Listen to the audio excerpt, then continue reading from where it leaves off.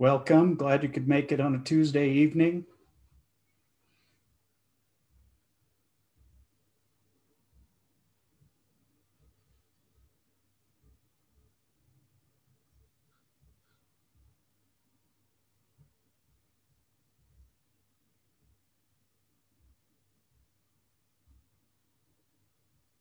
Hello. Let me know when you're talking to me, Mark. Hello, everybody.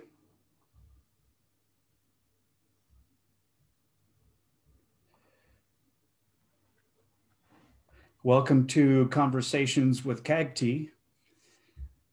While we're letting this room fill up with some guests, we are going to just throw a few announcements out to you.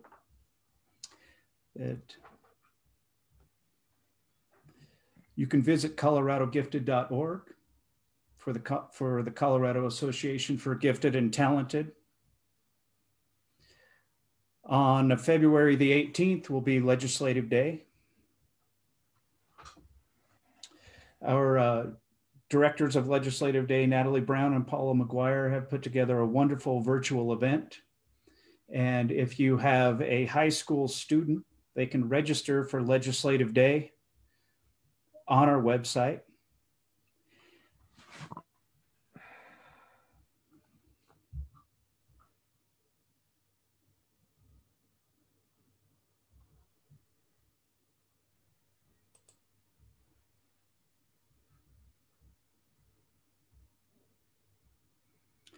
Also, a reminder that you can still access the Colorado Gifted Conference from this fall in the recordings.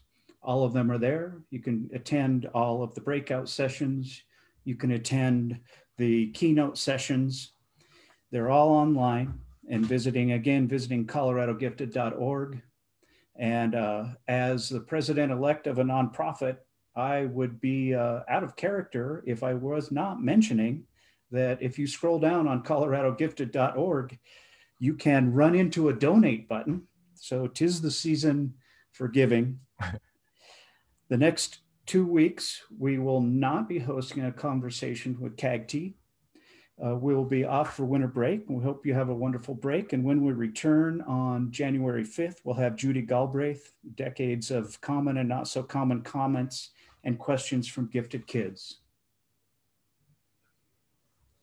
All right, good evening, everybody. I'm Mark Hess. I'm the president-elect for Colorado Gifted, and I am pleased to host tonight Addressing the Elephant, Missing and Unmotivated Gifted Children, a conversation with Dr. Gilman W. Whiting on historical and contemporary beliefs, policies, and practices that lead to inequality in gifted programs and services.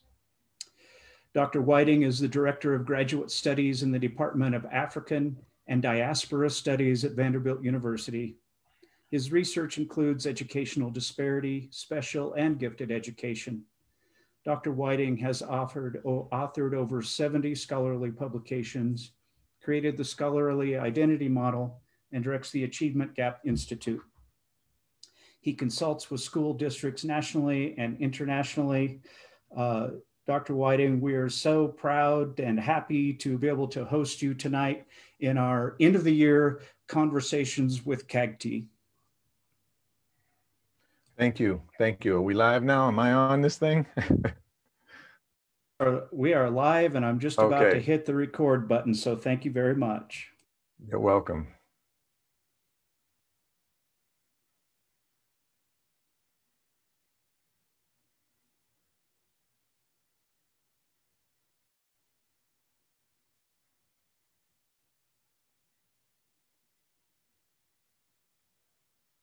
Let me know when you want me to go. We're ready to roll. Thank you very much. Okay, good evening, everybody. Hope everybody's doing well tonight in these crazy times. I'd be remiss if I didn't start off by starting us off with a land acknowledgement. I wish to acknowledge and honor the indigenous communities native to the regions, recognize that Vanderbilt here in Nashville sit on, as well as Colorado's and the universities, are built on the ancestral and unceded lands of the Arapaho, Cheyenne, and Ute nations and peoples, Potawatomi, Shawnee, Miami, and Delaware peoples, all visitors to these lands. I would like to pay my respect to the elders and descendants who have stewarded these lands and waters since the beginning.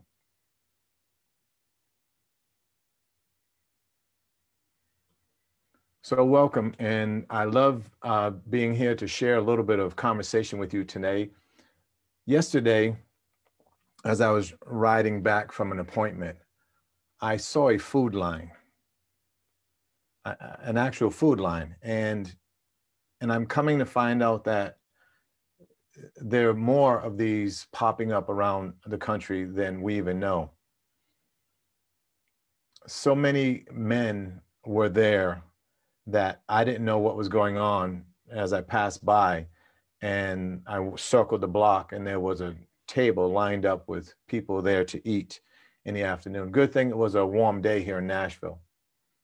But I'm thinking about where we are as a nation, and I think about where these men came from. I started thinking about their lives. I started thinking about how they ended up in the situation that they're in. I know mental health is a major issue, but I imagine that when I look at these men out here, and women, by the way, I start to think, what happened in life that put them in that place? What happened in their lives put them in that situation? So when I talk about gifted children, I talk about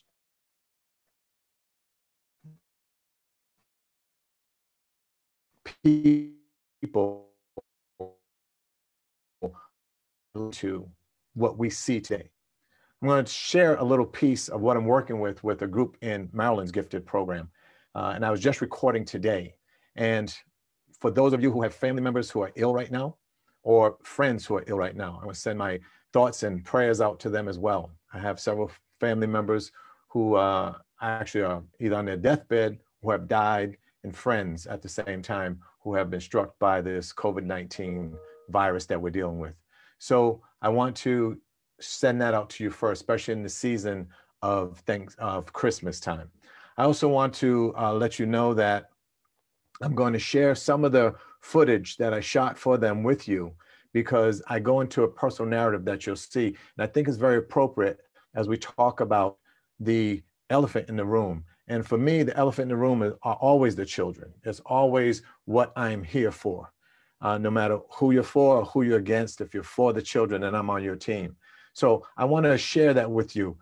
Before I go there, I'm going to make a switch over in the screen. So hold on one quick second. I'm going to switch to a whole new screen.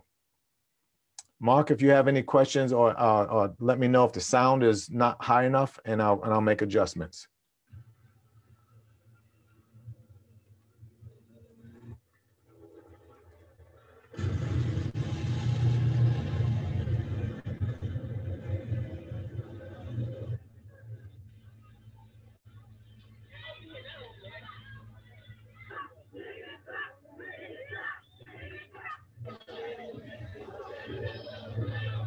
Tearing them apart.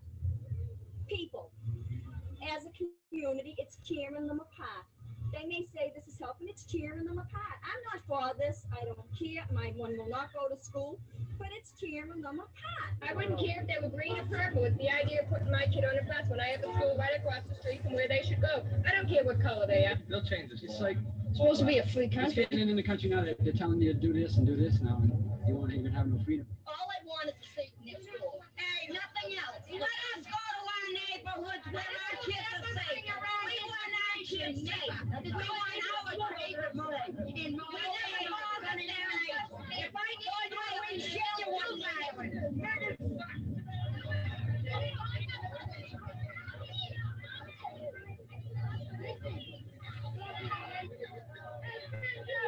They'll throw eggs at the window and try to hit people with them. And there was and while we was in school, there was throwing glass at black people and little kids.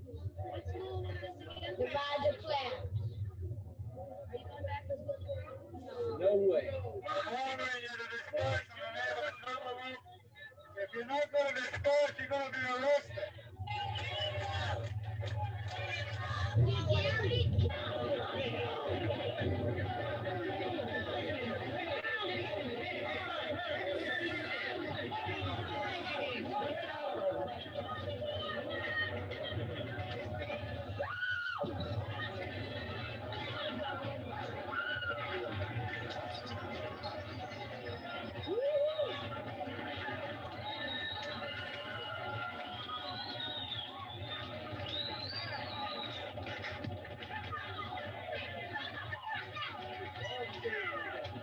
I think it's gonna be all right if everybody come and stop being scared, because shoot, I don't think there's nothing to be scared of. And just got used to Southie High, and it's hard to adjust when I was school.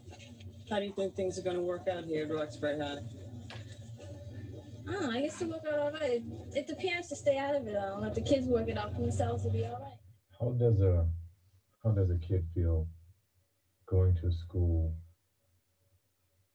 whatever their status is, whether they're gifted or general education, special education, doesn't matter. How do you feel going to school and being thought of as the problem? I watched the tears and pain and fear of the little kids in the video we just watched. And it takes me back to a time when I went to school. I stop here in terms of a little bit of an autobiographical narrative because I went to high school in Boston. I was a freshman 3 years after busing started in Boston, Massachusetts. I got to Boston, Massachusetts the year before the blizzard of 1978. And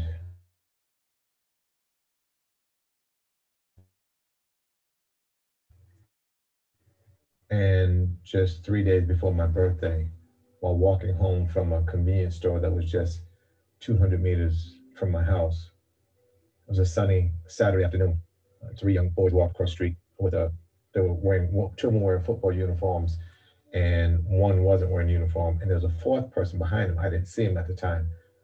And he was carrying, as they walked towards me, he was carrying one of the smaller guys' helmets in his hand. And as they passed by me, I gave him a head shrug of what's up as they passed by on both sides of me. And I continued to walk with whatever I had in my hand. And then the next thing I saw was like the blur of the street looked like it became 2 or 3 streets. And it was, sound went away and it was distorted. So shook my head, didn't know what it was. I turned around, and what happened was one of the kids, the bigger kids, had swung the helmet and hit me in the back of my head. I reached up and felt it, and I looked at my hand, and there was blood running down the side of my neck. I had a white t-shirt on, afro. I can remember what I was wearing to this date. And I always like to make the joke that that's when my track and field career began, because I did a 180 in Bolton. I ran so fast that I ran right past my house. As I passed my house, there was a hill.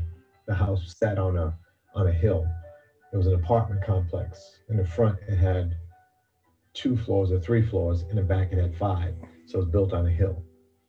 And as I passed the house, I made a sharp left to go downstairs and go around to the back.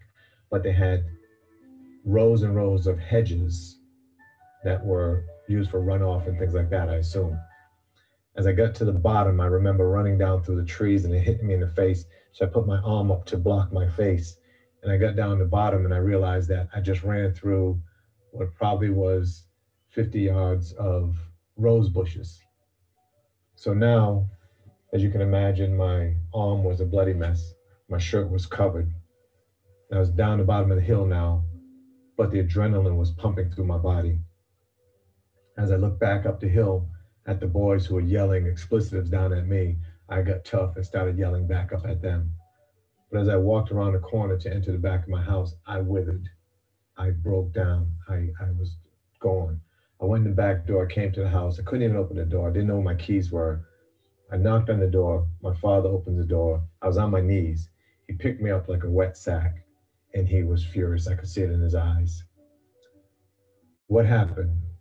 Somebody hit me, so I got jumped. I didn't know what happened. Or get hit once, twice, 5, I didn't know. He picked me up like a kitty by the neck and took me downstairs into the car, rode around with a gun on the front seat looking for these boys. Today I'm glad he didn't find them, because I knew what he would have done if he had. Of course, as we got back and he's looking around asking people, some woman in the window saw this, some woman in the window saw that. But for me, I was afraid from that day forward to go to school. I lived in West Roxbury, which is a city just a couple of cities removed from Roxbury, where most of Black folks lived at the time. My father at that time was working on his doctoral degree in something, psychology or something, and working at a university. So we lived in a suburb of Boston.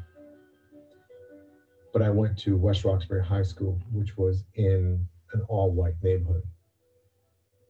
For the next couple of years, until I started learning to understand what racial differences were, I would take the city bus that came right by my house. I'd take it 2 or 3 stops to a neighborhood that was mixed with Black and Hispanic students, wait for that school bus, get on that school bus, and go right back by my house, past my bus stop to go to school. I didn't let my father know that for years. Now, I mention this because I can recall times and incidences in Boston when riding home from school at night during swim practice, I was a swimmer as well, having a towel on my head because it was so cold, laying my head against the window, falling asleep, only to have my head fall out of the window, out like that, out of the window, not realizing that somebody had just thrown a brick, right, broke the me from out of the window. So you're constantly worried about what would happen next. Just a few days after I started school, 1 week after my getting jumped, less than 2 weeks after arriving, there was a group of students who were visiting Boston. I believe they were coming from Pittsburgh, somewhere in Pennsylvania. And there were several teenagers, young, like 15 to 18-year-olds.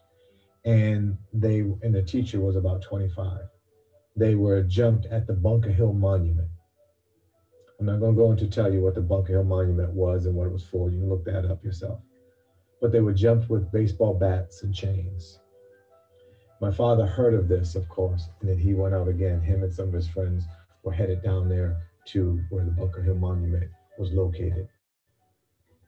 The article that you'll see, a little clip, is just from the newspaper from that day. It's actually from the New York Times archives that documented the jumping of the kids that happened. I believe it was in Charleston. I think the monument's in Charleston. Anyway, as I progressed through school, I found myself, who I know was highly talented and gifted in so many ways, I found myself more aligning myself with folks who looked like, believed like I did. I abandoned what one would call educational grit for fitting in to a group, into the crowd. So I think about the words that we're focusing on today, as in the last session. The first session, by the way, was dealing with assessment coming into knowledge of what we're doing in terms of data and those things like that. Think about assessing of students' learning, but also think about assessing historical facts of how we got where we are.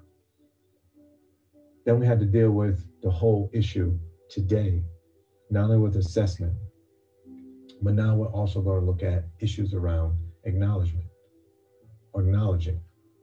Can we, in fact, acknowledge what we've learned? I believe there's an internal and an external acknowledgement that goes along. The external acknowledgement is, yes, I see it. I know it happened, historically accurate, and those things.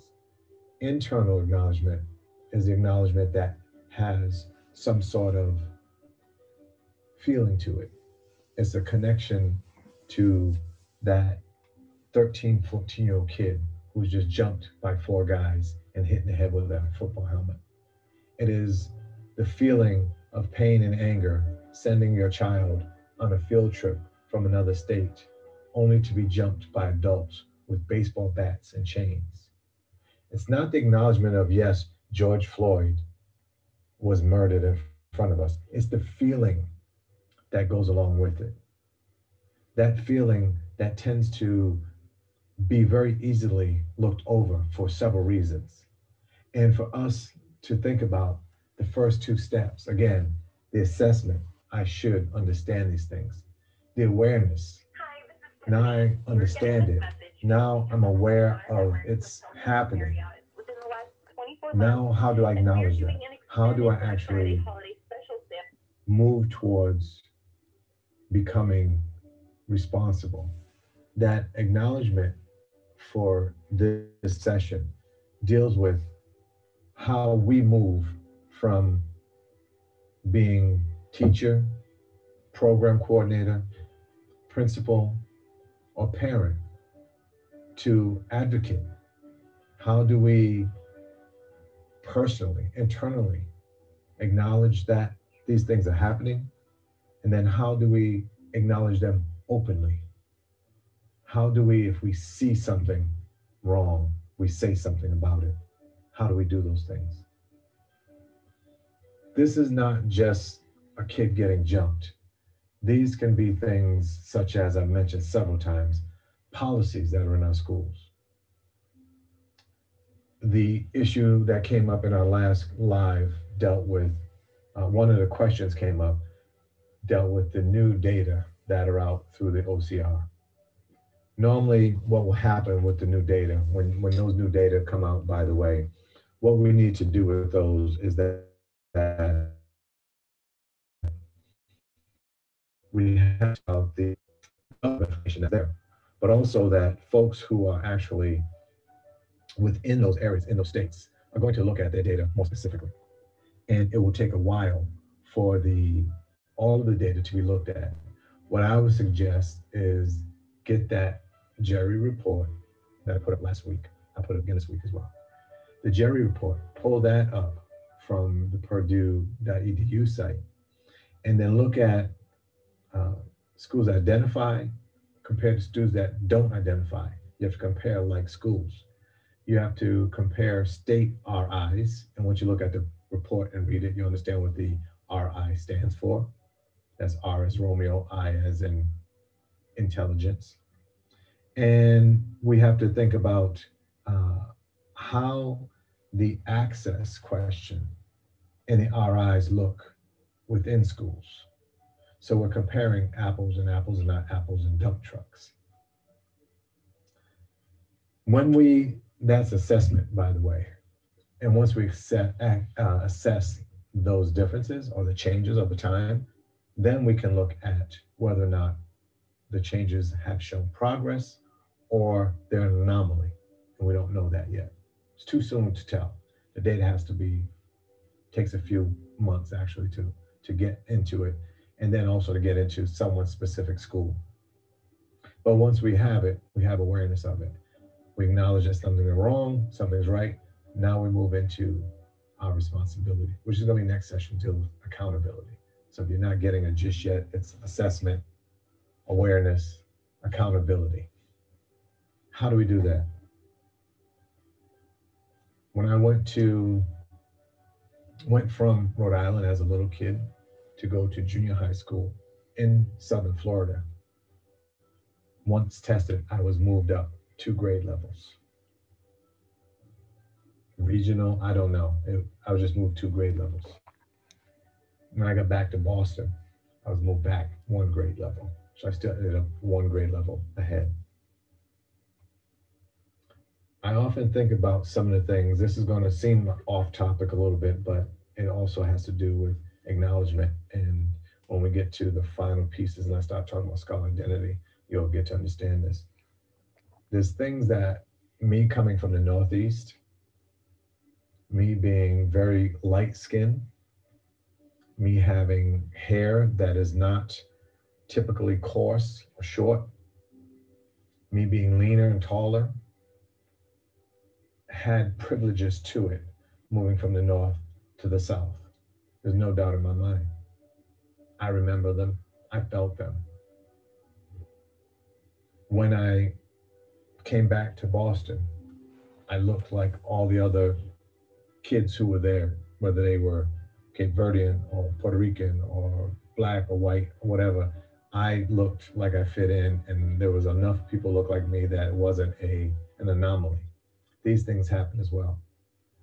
Acknowledgement for me, when it comes to race, culture, interracial culture, has to do with me being able to acknowledge myself and affirming what happened in my life, So as I go through these things and as I talk about these things with us, we need to think about the distance between folks who come from the same racial groups.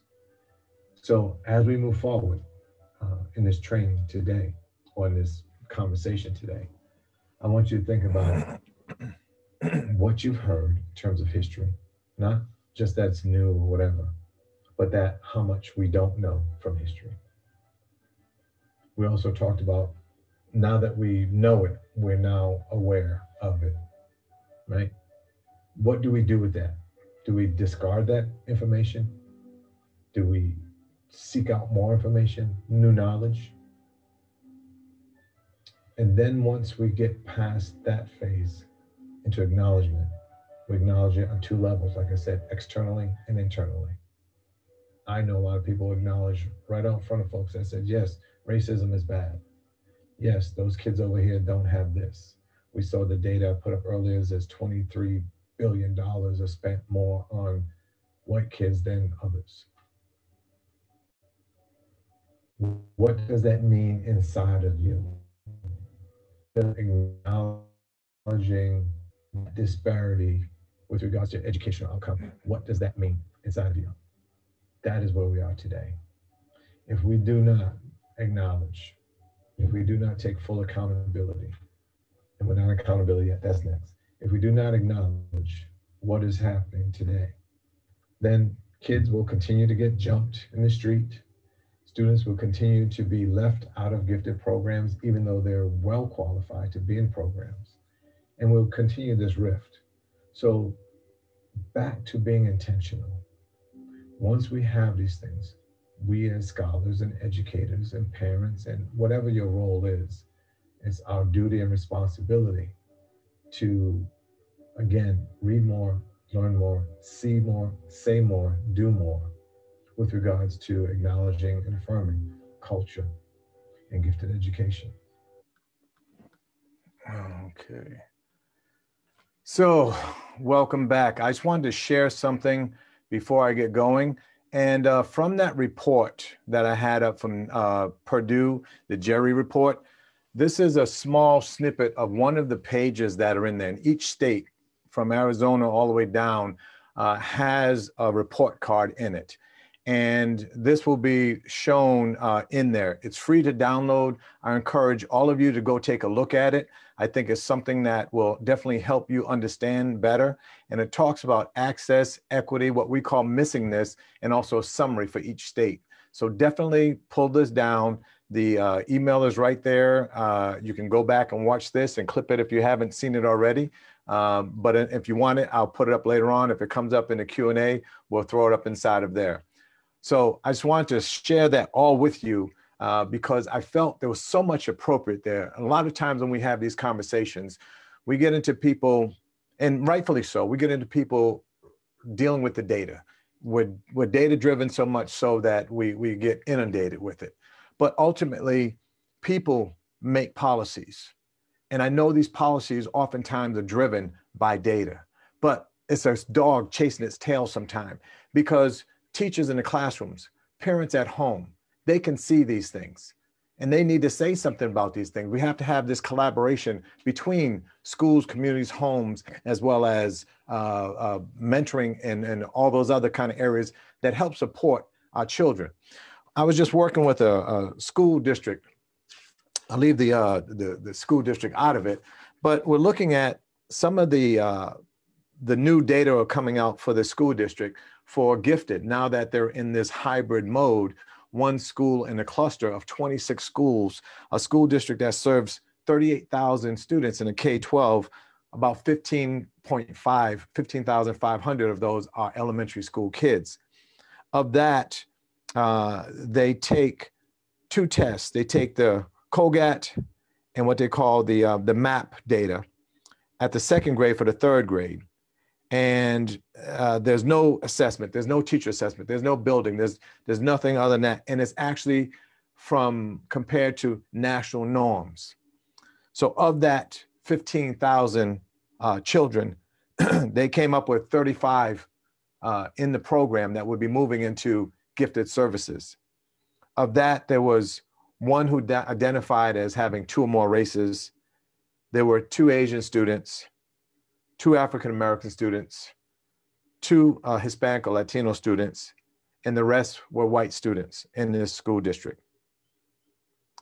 So we have to think about what's happening in terms of the measurement that goes on, because talking to one of the principals, she said, I know I have students here who are way above this in terms of the school. And she's looking at 500 kids, so she can see these things. And teachers have told her these things, but yet they're still not happening for the students. So for me, I think sometimes we need to step back and take a look and assess what culture looks like. What does that look like? When I always talk about this elephant in the room for me is like the thing that people don't want to discuss. It's the uncomfortable thing that people don't want to discuss. And I just say, well, it's a child. And no matter how we look at it, no matter how you approach it, it's something that has to be understood, something that has to be dealt with, something that has to be approached. So I don't know where we are in time here. We're at 6:30 now, 6:30 here in Nashville, 5:30 there. But I see where our Q&A at all, because I can keep going, but I want to make sure that I have time to actually interact with the folks who are actually taking the time to be online. So let me know how it's going and what's the next step we want to take here. Okay, Dr. Whiting, I think it's 5:30 and maybe go about another 10 minutes or so, and we'll open some Q&A. I can do that, no problem. Okay. Yes, thank you very much. So we're dealing with a time now where students in schools and adults now, because of this coronavirus deal, because of the political deal we're in, as well as the protests over the summer, people are starting to look at things they never saw before. We all know this word woke now. With Instagram and all these other kind of social media moments we have, people are now becoming woke, which means they're becoming more aware of things that are happening because their children are now getting involved in bringing things home. I had the fortunate opportunity to go up to, Montana, but Minneapolis. Yes, Minneapolis, another one of those M's. Minneapolis, and go to the George Floyd Memorial and see what was there. And I saw kids, I kid you not, I saw kids that were young as 5 or 6 years old, and I saw people old as 90 years old. I saw people from outside the United States and all over the city as well as the country. I was there the day I left, a young man walked from Alabama all the way to the George Floyd Memorial, walked there the whole time. So this was a earth shaking. What I don't want to happen, what I think needs to happen is, how do we maintain that? I'm old enough, and a lot of us on here old enough to remember Rodney King. We remember the riots of the early 90s and things like that. Some of us may even be old enough to know the riots of the 1960s and 70s. I don't know those. I was a little kid then, but I'm sure there are folks who remember those. And we know those moments pass. How do we hold on to what we have now? How do we hold on to the energy that we are seeing? How do we do that? That's something that comes from inside. Now, when I had that little piece that I was talking there, I went into it, and the reason why I really put that there was because I wanted us to think about our own emotional involvement, because I know that if we talked about something or someone hurting someone we loved, a child, a mother, a father, a loved one, whoever they may be, we would get very passionate about it. Why is it that we can look at, and this report shows, the report that shows called Access Denied, why would we look at and know that we possibly are missing up to 3 million, say that again, 3 million children who are Native American, Pacific Islander, African American or Black, Latino, Hispanic, low income, and all across different areas from city to urban, to suburban, to rural, to small towns, reservations. We're missing students from our gifted education. If we were to take 3 million people if somebody from another country were to come and take 3 million of our best, brightest people from this country, we'd go to war for it. But yet we're missing that every day. We're missing that every day from our children. This COVID-19 timeframe has created a rift, a gigantic rift in terms of children who were already behind last year because substandard schools, unprepared teachers, teachers who didn't come out of school with, let's face it, you're not required to take classes on cultural issues unless you're looking at it from a deficit perspective. For example, you look at high instance poverty. So you're looking at kids who are living in low income areas and projects and those things like that. And that becomes your frame of reference for the children in your classroom. No matter where they come from, what their backgrounds are, that's what the new teacher can see. Just like having a very good teacher for 2 or 3 years in a row, having a very poor teacher for 2 or 3 years in a row can be detrimental to the rest of your life. I look at the spectrum from pre-K through PhD. And working at Vanderbilt University, I can see students who graduate. But I also know that across the country, on average, the African-American males are actually graduating at about 42 to 48%, depending on what school you look at. So if you were to take 100 folks, 100 young Black men or brown men at birth, 18 years later, half of them would go on to graduate from high school, first off. And then from there, only half of them should go on to 4 years later to 6 years later, less than half of them will graduate. And if you didn't do the numbers, you're down to about 8%. And we know in this society, what are you going to do with just a bachelor's degree? Unless you're in nursing or education, and those are not fields that Black, brown men are jumping to go into, unless you have somebody great, like I would love to put this up real quick, unless you have somebody great like you have in Colorado with Margarita Bianco and her program to teaching. These are really interesting things where you have an educator right there in the state who's actually trying to find ways, give pathways, if you will, for students to go into teaching. That is very important because I do know that other teachers need to see other scholars and how they communicate and act with children, right? There's a lot of resources that you can put up there. You have the Hope teacher rating scale. This is some work that I love this because of Dr. Gentry and others who put this work together. Actually, the proceeds that go to is go right to a summer camp for gifted children. So these are some of the things we can actually get as resources to use, to work with. So for me, there are a lot of times and a lot of information that is out there, that can help us bridge the gap. This summer, I worked with several hundred kids who otherwise would continue to slide. That's where I left off. We have students who are in already failing, poor, low-performing schools who normally will fall back during the summer. Now they've already had a whole rest of the year from March on where they were hybrid or home, or public schools shut down early, they were gone. Private schools, they kind of figured out how to make it work. My daughter went to one, they went all the way up to graduation. They made it work. Those kids lost out. When they got home, technology was not there. The gap grows. Each one of these things equal up to what Dr. Latson-Billings called it educational debt. We are right now in the middle of one of those things, an educational debt. And for us not to recognize that during this time when I started off by saying I have people on food lines and I have people who are in hospitals, these children right now are setting the path that will do like I did. Either they're going to drop out by the time they get to junior high school, or they're going to stick to it. Now, it is time for us to stop giving lip service to it and start hiding behind numbers and data. We know what's happening. We can see what's happening and understand funding formulas and all that kind of stuff. But all of these officials are elected positions. And we have to make sure that people who are in these positions actually care about the children that they're serving and not about getting elected again for the position that they're doing poorly in the first place. I want to give a gigantic shout out to some of the teachers that are up in Minneapolis. They've got a teacher network up there they're calling Good Trouble Principals. 200 or 300 of them are getting together on issues around inequities inside of the school districts in that state. And I think that's something, a model that can be replicated all over the country.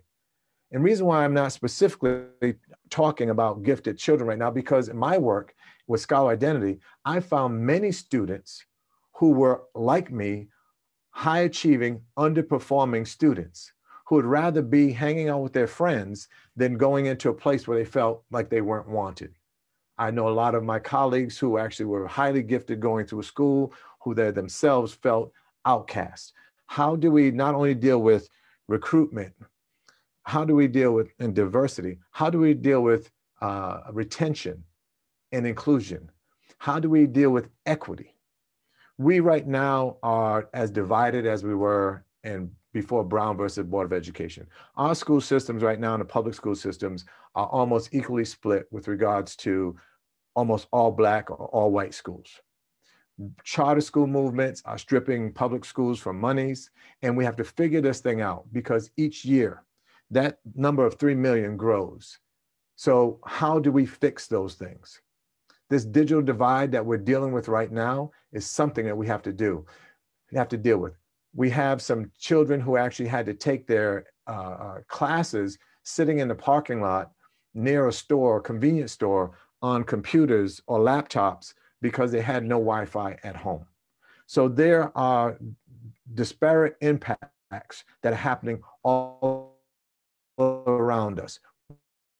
We're trying to gifted students to taught them because we're missing them. They're there, we just have to reach out to find them. Get the report, check it out.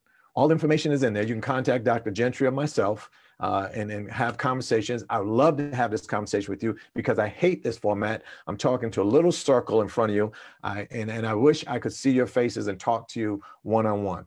But this is the situation we're in right now. Hopefully, within the next however many months, we'll be back to a point where we can get together and have a chit-chat. So I will stop now and I will open up for any kind of questions, queries, ideas, thoughts, and yeah, we'll go from there. So thank you very much for your time. If you have questions, go ahead and put them in the comments, and I'll try to monitor that as best I can. Dr. Whiting, I'll start with one. We've been hearing a lot about using local norms for identification for the past year or more. What do we say to the administrator who says, we're not going to use local norms? Look, we've got a 95th percentile. That's the state guidelines, and we're going to stick to that. What do we say to that sort of response? Well, again, the data bear out what actually are there. They just like they're using the standard. That standard was that's a policy. That's one of the policies I talk about. The policy was set by a legislative body.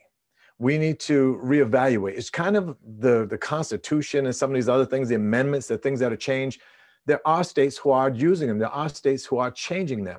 But again, when one person, I like to say this all the time, when one person tries to make a change, they call that suicide. When two people try to make a change, it looks like what they call lover's leap. But you get 4 or 5 or more individuals as well as leaders of, I don't know how you pronounce your thing, CAGT. You get those folks, you get gifted coordinators. You get the schools that are actually dealing with the students to actually come together. That's how you get people to look at it, because the experts aren't where they're making the decisions at a lot of times. The experts are actually lower in the food chain, if you will, if this were a food chain. So my thing is, folks at the top tend to try to find ways to save money and also keep the people quiet. Remember this too. I had a conversation with a former director of schools, superintendent here in Nashville several years ago, 2008, 2009. I went in with a colleague of mine, Dr. Donna Ford, who was at Vanderbilt at the time, now at the Ohio State University. And we sat together in this room, and this superintendent told us that he could get away with almost anything. And he gave us examples, and I won't repeat them because there might be small children watching. He could get away with anything, he said, but if he starts messing with the gifted education, he said he would lose his job that day. He said, because the parents don't want it. So as we start talking about the legislation and all these 95% rules and things like that, what we're really talking about are redlining gifted education. We're talking about the disparate impact that AP has, which is more disparate than is gifted education. We look at public school systems with IB programs that look like private charter schools inside public schools running on public dollars. So that's lip service as far as I'm concerned when it comes down to what the legislation has to say. I'm saying that let's get together and go down there and I was going to say something, but I forgot we're recording. Let's go down there and have a conversation, a chit chat with them, and let them know how we really feel and what's really happening for the children in our own communities, in our own states. We know that creating partnerships with communities is really important. And I teach in a large urban district, and many of our teachers do not live in the community in which they teach. Do you have any recommendations about how to access communities and build partnerships when, especially, you know, when you're disconnected from that community you teach in? Yes, I do. I think about this all the time, believe it or not, because the universities are in those situations. The universities somehow or another, when a lot of researchers get there, they find communities that they can do research in. They'll go there, they'll do research, they'll write their papers, they'll finish their doctoral work, they'll finish their graduate work, they'll write their articles, they'll get promoted, and they'll leave. And they kind of rake through and get all the data they can out of these communities and leave them. So when I came here in 2004, and I went over to Edge Hill Projects, which is less than, I could actually, if no houses throw a stone project. By the time I got there and I went in there and tried to talk to some of the parents, they were like, oh, he's from Vanderbilt. You know, all they want to do is they were over it. But what I did was I had to stick to it. I had to find college students who were at Vanderbilt and create a cadre of them to actually work with the parents and the students and create and foster that relationship. And when you're distant from a space, there are people that bridge that space. It's kind of like when people want to go to soccer, they carpool, they figure that thing out. And that's the same thing that happens here. There are resources and folks who want to do it, who wish they could actually communicate and liaison with the folks you're talking about. But there's no central connecting dropping space for us to get together to do those things. I think one of these forums like this right here, a lot of people hear and say, hey, let's do that. I recall one time when I was at, I was up doing a visiting with Joe Renzulli at his center up there in Connecticut. And I went out, he brought all these students in from one of his demonstration schools in Hartford. And I talked to these guys and girls for about 45 minutes. It was a great conversation. And I told them, hey, when you finish, if you want to contact me, here's my email address. This is before cell phones were big and all that stuff there. But by the time I got back to my room, I had 14 kids who had emailed me. So I started being in communication with these kids. And I created what I call a e-motivation program. So it was electronically. Now it'd be I-motivation, right? But it's e-motivating. I wrote an article on it called E-Motivating Malcolm. And I followed this young man through high school, into college, into an accident when he played football, into a marriage, into a child, and those things there. People want you to stick with them. I know that places like in Miami-Dade County and places like that, where they have a large Cuban population, they have teachers and administrators who mirror them. And you won't find the same gaps that you find with all of the other Latino populations that are in the United States. And then, by the way, I say that when I say Dominican Republic, or I say Puerto Rican, or I say Mexican, or I say Cuban, they're not the same group of people just because they speak the same language. You know, people here in Tennessee are not the same as the people here in Davidson County, where Vanderbilt is, for that matter. So we have these differences, but we can bridge the gap if we actually decide how are we going to do this. Let's get together and plan a way to carpool this information to those folks who live in those rural spaces. Thank you. We have a couple of questions from our watchers here. What are we missing in training our teachers on how to identify children of color? I know that's a big question. Yeah, I can handle some of that. Well, thanks for the question. First off, I love to hear questions because they make me think. And the question, I have thought about this question though. And what are we missing? Well, I think when we think about the industry, there's a thing called the Griggs principle. And a lot of people talk about why would you test somebody on something that they're not going to do, right? And I found that to be a disparate impact on other things. For example, there's a new thing that just came out, not new, it's been out for a while. One of the architects of this program was none other than the late, great Johnny Cochran, and it became out to be the Rooney Rule. And the Rooney Rule said that for any lead position on football or any other kind of industry that you're going to have, you have to at least interview these minority candidates, at least one in these fields. Soon as they did that, and it went into the Rooney Rule came out of Pittsburgh with the Rooney there.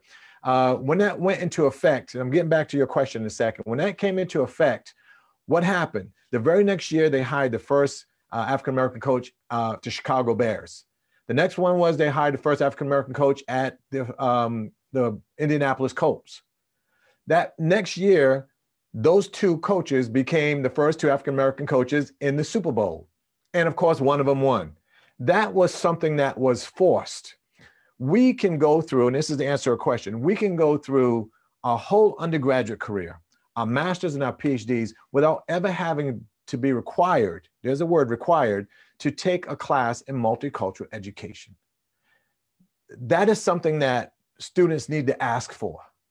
If I have enough students asking for something at my program at Vanderbilt as the Director of Graduate Studies in the program, in the Department of African American and Diaspora Studies, we can actually create that if we want to. That's something we can do.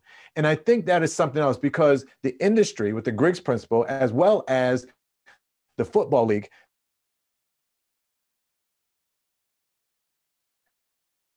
they figure that we still have students who are doing pretty much like what they did with a lot of Vietnam officers. And that was that they gave them 6, 8, 10 weeks of training and threw them right in the middle of the stuff. So we've got some teachers in the field now through Teach for America who weren't even education in their undergraduate degrees. And now they're down in the Mississippi Delta teaching children for 3 years until they can get themselves together and get their next job. I'm not dumping on Teach for America. I think it's a great idea conceptually. Kind of like No Child Left Behind is a great idea conceptually. But we're not doing that anymore. Why? Because the results, we have to think about, are we just filling it with teachers who just need a job, something to do to rest between college and marriage? Or are we doing something that's going to benefit the kids? I don't want any teacher in any classroom who is afraid of children, who doesn't think that children, they can look at a small child and think that that child is 6, 7, 8, 9, 10 years old, and that's all they are. I don't want them to look at them, oh, the poor little baby. That's deficit thinking as well. So a lot of times the books behind me didn't come with me when I was born. I had to go get them and read them.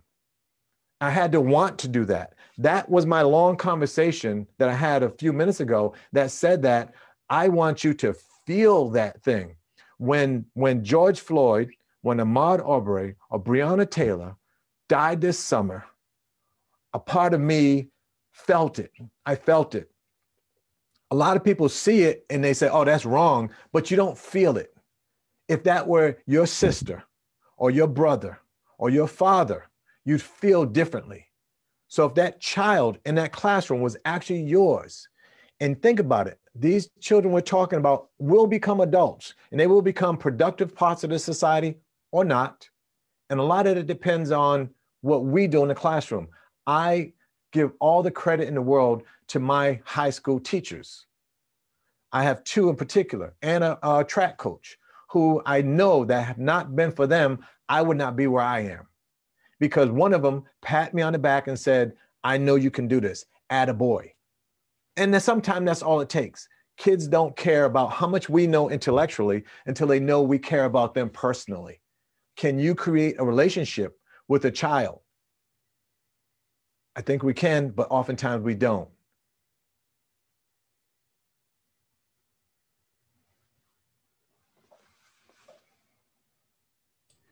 I think that addresses wonderfully one of the last questions I was going to ask, and which came from one of our watchers. It was like, what's the first thing that each of us can do to start making a difference? And I think you've just answered that.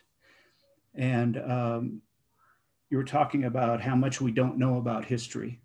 And one of the things that we don't know about history are individual histories. And when you share your story, for example, what you did today, we relate to that not just with our minds, but with our hearts. And that's part of building that relationship. And so I'm so thankful and grateful that you shared your story with us today. that you shared your expertise. Once upon a time, I got a chance to see you and Dr. Ford for a whole day. You came to Colorado Springs, and you did a training for us, and it was a wonderful, eye-opening day. And thank you so much for sharing a piece of that with us on Conversations with CAGT. Once again, just thank you. We're very grateful.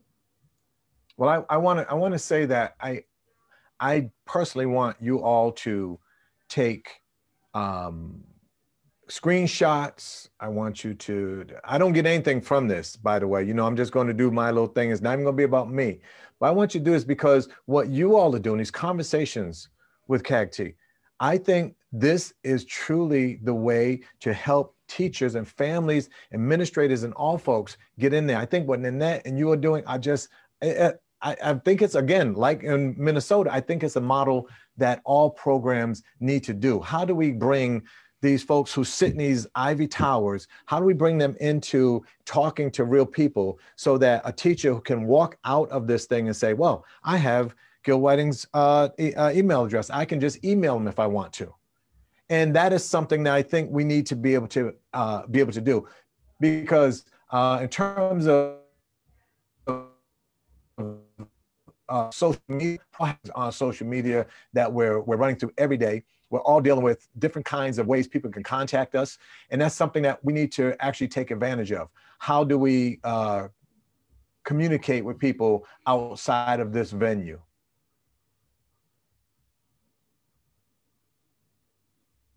Sorry, I got some things jumping around in my technology over here. But anyway, so that's what I want. That's what I want to be able to talk to you all about. And that was that we are no further away than picking up a phone. I mean, I know we're all zoomed out too, by the way. There's nobody here who wants to spend one more minute on a Zoom call. I know that. Neither do I. That's not something we want to do. But I do know it's something that if folks don't know the answer to a question, then that's something that they can actually find out very easily.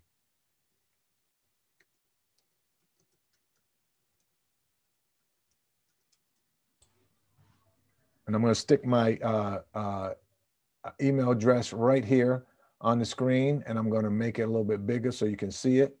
And there you go. And you can just contact me there. I might not get back to it tonight.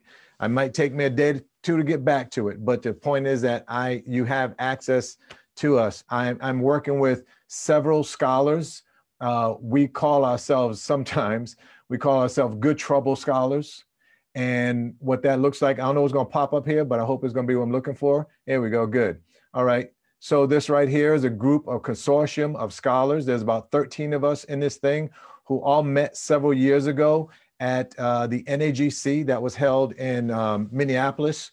And one of the questions came up. It was the 100th year, coming up to the 100th year anniversary of Louis Terman, eugenicist, as well as the founder of, what we call them in the IQ, we all know about that, but they also had a place in Stanford they called the Farm. And the Farm was notorious for having, look, just look up the Farm dealing with Stanford. I don't want to waste all our time on that. But these scholars here that I'm putting up, I'm gonna make the screen just a little bit bigger because I want you to see some of these folks. These folks, we looked at our work, and our work actually is probably close to 400 years if you stacked everybody's work on top of one another. You have folks who down in the bottom right-hand side there, the bottom four, whose PhDs are pretty new in terms of the last couple of years. Up until the top row, upper left, you have folks who've been in the field for 40 plus years. So you'll see some of these folks, and I believe you just had Dr. Joy Davis there not too long ago, right? So these are some of the scholars, a consortium for inclusion, we call ourselves iUrge, that formed out of a need.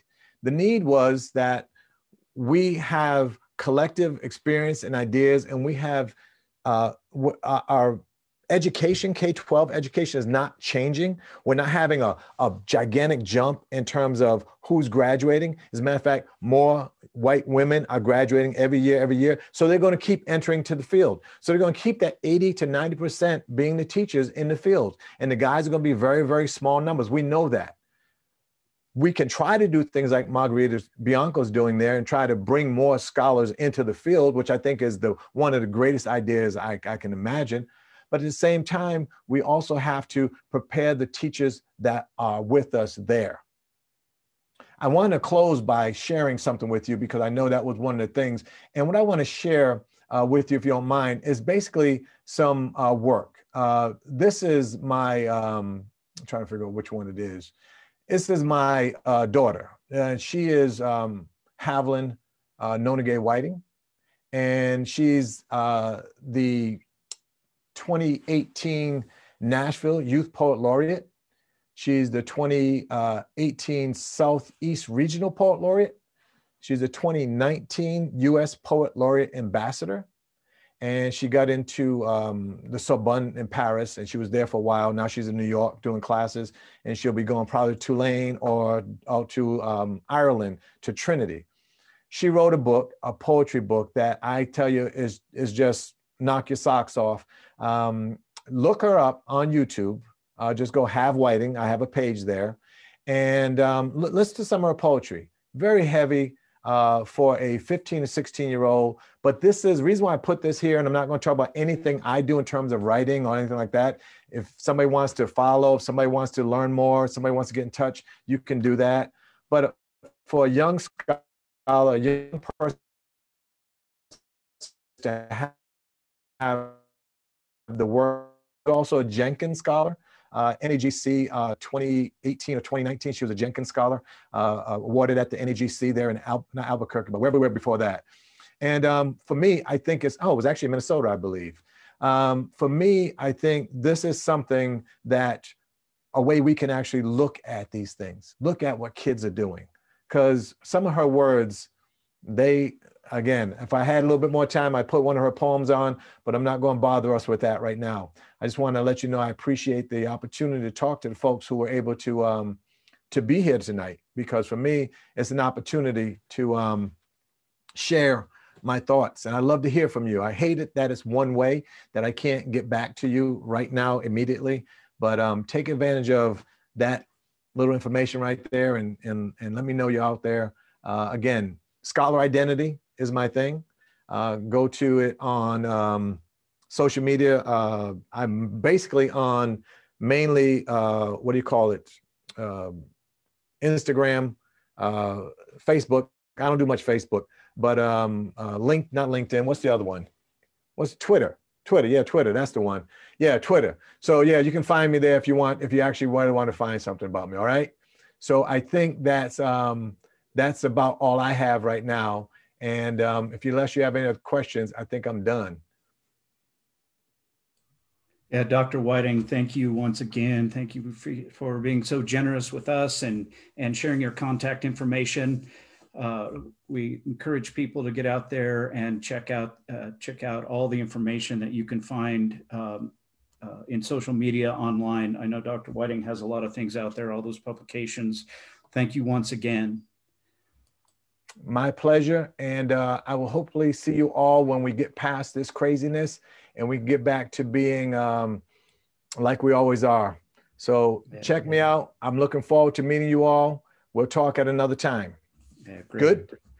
Yeah, and we want to remind everybody that you can access this recording on www.coloradogifted.org. It'll be there tomorrow, as well as all of the conversations with CAGT. It's a wonderful lineup of speakers that we've had there.